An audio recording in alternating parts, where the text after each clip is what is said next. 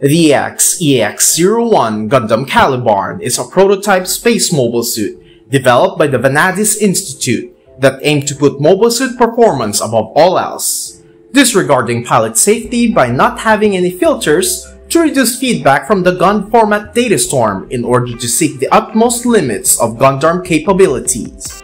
Let's take a closer look at this magnificent model kit rendition of the famous white monster in this review of the high-grade Gundam Calibarn from Mobile Suit Gundam The Witch from Mercury.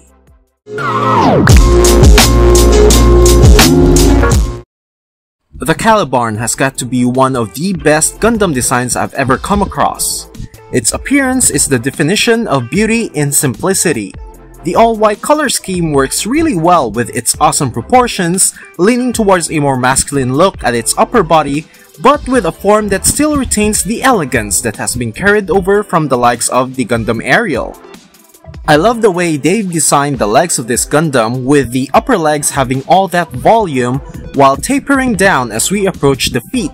It just adds to the overall sleekness of the design.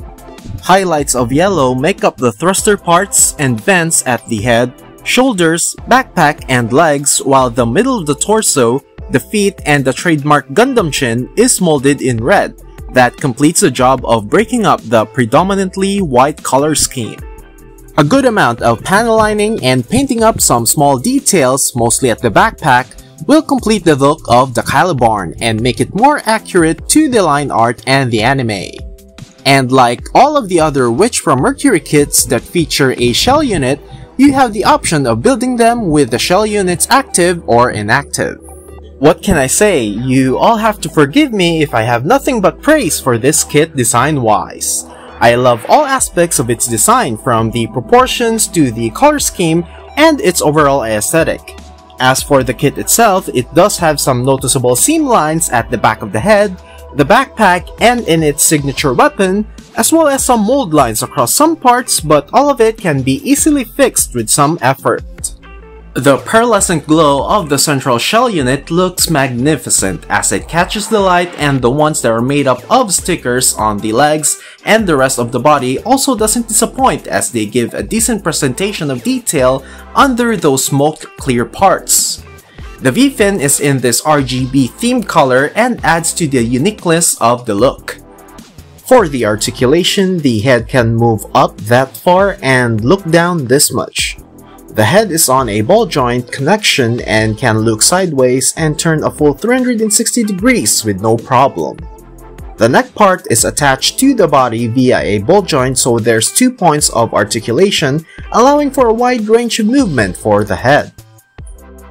The arm and shoulder can move forwards and back and is on a ball joint, which is connected to this white armor part that allows for some extra mobility. You can move the shoulder armor out of the way by moving it up, however, be careful as overdoing it might make it easier to pop off. The arm itself has an impressive range of movement, as you are able to raise up the arm this much. Having to pull off this impressive articulation allows you to do some very dynamic poses with the kit. You're able to rotate the upper arm a full 360 degrees, as well as the entire thing without anything really getting in the way.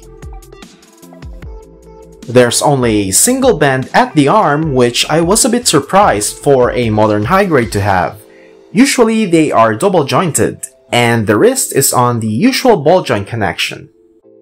Speaking of the wrists, for those of you who have noticed that I used some expressive open hands as well as closed fists for this review, these are actually third-party 3D printed extra manipulators for the HG Aerial. We've got a full rotation at the torso, and the middle torso is on a ball joint, enabling the Calibarn to perform a nice ab crunch to the front, and some decent side-to-side movement as well. These tiny side skirts can move up and down. The articulation for the legs are excellent, and the kit can pull off a full split. Sideways movement of the legs are incredible. The legs can go forward this much, while movement to the back is hampered by the stationary back skirting armor. But while you aren't able to move the whole back skirt itself, it does have a gimmick in which these two parts can expand. This feature is useful for when the Calibarn is on its bit-on form, because the rear back skirt armor actually holds 3 bit staves, which we'll get to see in a moment. The front skirts are movable and they are connected together. I just cut them so I can move them independently. The legs are double jointed and the kit is able to make this nice bend.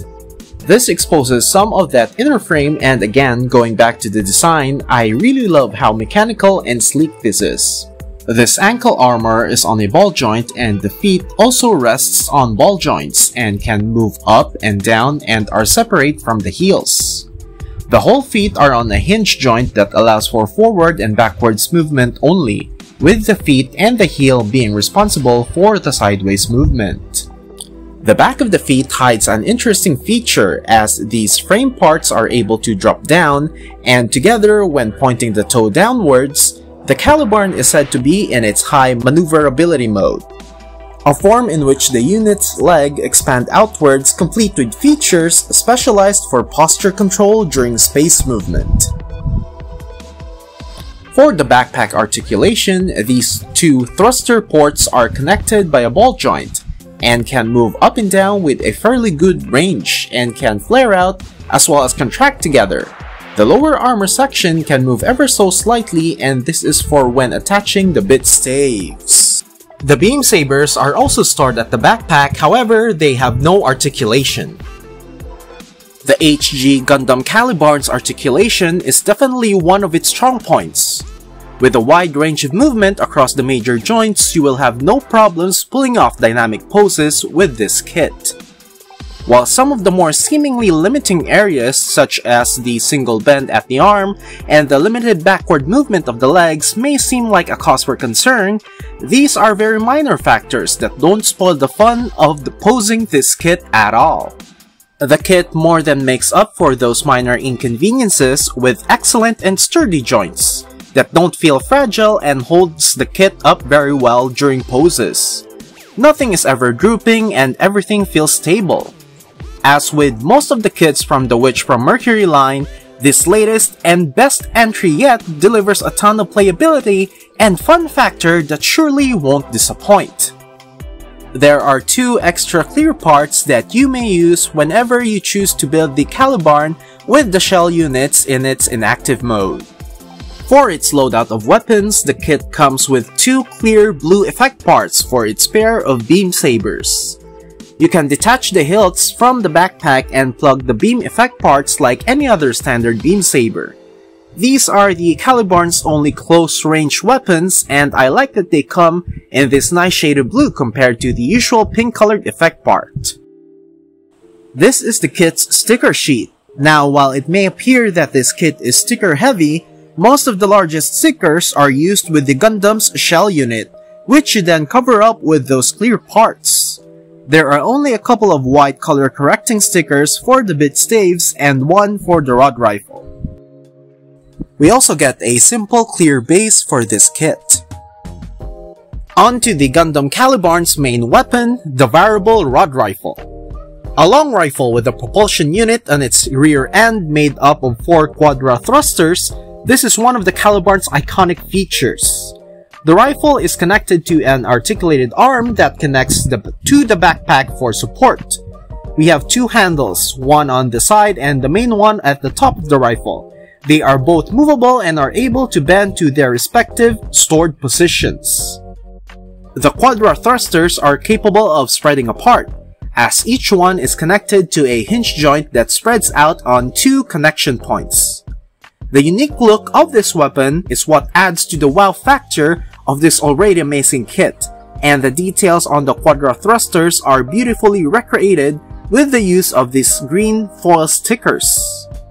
You're able to extend the stock of the rifle along with the thrusters for that extra length, and with the quadra thrusters spread out, the variable rod rifle will resemble a sort of witch's broomstick, hitting home that theme of so-called witches piloting powerful machines known as Gundams. This tiny ball joint at the bottom of the right side of the backpack is where the rod rifle will connect, and the connection is sturdy that adds a good deal of support when the Calibarn is holding its weapon. Once attached, it will not bump into other parts, and it's easy enough to slide the arm for the Calibarn to hold the rifle. Looking at it from the side profile, you can really see the resemblance to a witch riding its broomstick, only in this case, the Calibarn is holding its rod rifle to the side. Still looks pretty cool in my opinion. Props to the design department for coming up with such a unique and wonderful weapon for an amazing design such as the Gundam Calibarn. I really like the look of it when it's holding its main weapon. Another special equipment of the Calibarn is the escutcheon. Inherited from the Gundam aerial rebuild and shown here molded in white to complement the Calibarn's color scheme. It can combine into a defensive shield or separate into 11 individual remote beam turrets known as bit staves. When the escutcheon is on its shield form, it's held together by a single frame piece. The individual bit staves have varying degrees of detail which benefit greatly when you apply panel lines and paint to them.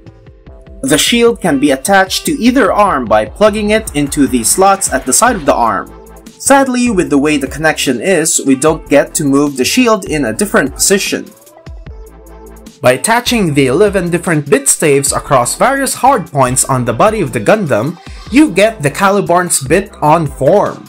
The technology behind this is to quickly replenish propellant and electrical energy to the bit staves, and it has an added bonus of providing the Gundam Calibarn with increased mobility as the thrusters of the bit staves helps boost the whole mobile suit. From the moment I saw the bit-on form on the Lifrith and the Aerial, I've been a huge fan of the whole concept, and seeing it being inherited by the Calibarn is just the cherry on top for me. I love how the awesome proportions and silhouette of the Gundam is further enhanced by the addition of the bit staves, making the Calibarn a tad bit bulkier in places, and it just works so well. The way the backpack and rear skirts have expanded adds to the whole high mobility look, while the bit staves at the arms look like mini shields with beam guns on them. Combined with the variable rod rifle, the Gundam Calibarn is packing some serious firepower. For size comparison, here's the Gundam Calibarn alongside the HG RX-782 Gundam, the Origin version, and the HG Destiny Gundam. All three Gundams are on the standard 18-meter height range.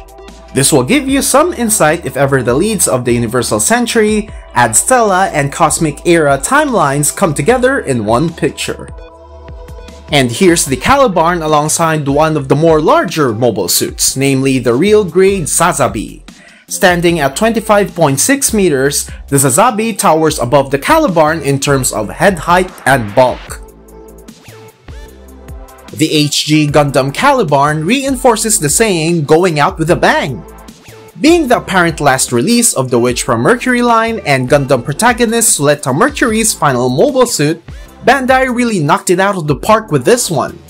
From its stunning design and intricate details to its impressive articulation and posability, this HG gives you all that you want in a great kit and more.